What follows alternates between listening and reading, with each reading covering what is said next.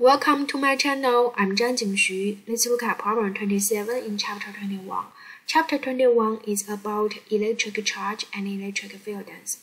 So there we need to determine the magnitude of acceleration experienced by electron placed in electric field density, right? This electric field density we can consider as a positive electric field density. So it's pointing to the left or to the right, to the x direction. And then we put the electron inside. As we know, electron carries negative charge. So the electric force will opposite with electric field density, right? QE. Agree? And as we learned in previous, the electric force is huge compared with the gravity for the electron. So in this case, we just consider the net force as electric force, right? So in this one, this force will become the factor to change the motion of electrons.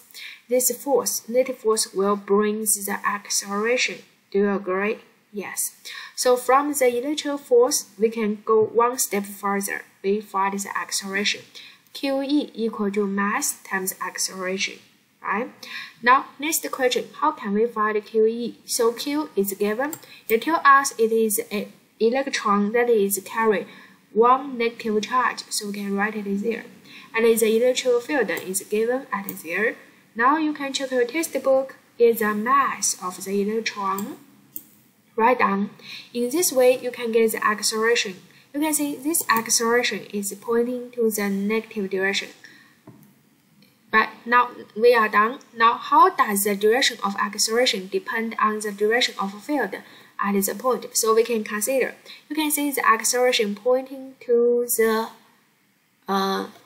left, and the electric field is pointing to the right, opposite directions, because these electrons carry negative charge, right? So this is opposite direction. Thank you.